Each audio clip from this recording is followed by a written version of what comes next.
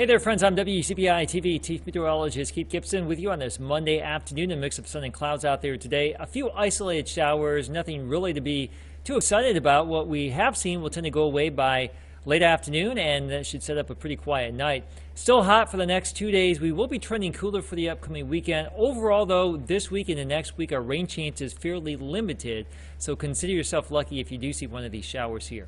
Mainly clear, still mild tonight, 67 degrees for the average low. Some of you may be a little bit warmer or cooler depending on your location, but still mild, above average tonight, above average for our Tuesday. 8 o'clock, 72 degrees, sunny skies, 86 by noon, around 90 in the afternoon, a mix of sun and clouds. I cannot rule out a stray shower tomorrow, also Wednesday or Thursday, but not a lot of moisture here. You can see your highs on Tuesday in the upper 80s to the low 90s.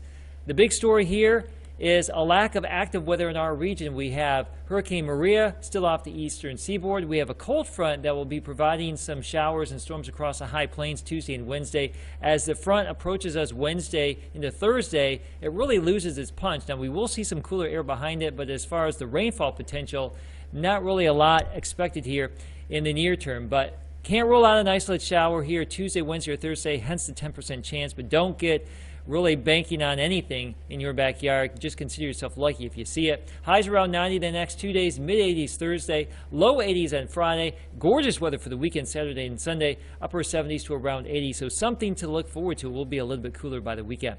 There's your forecast update. Have a great day.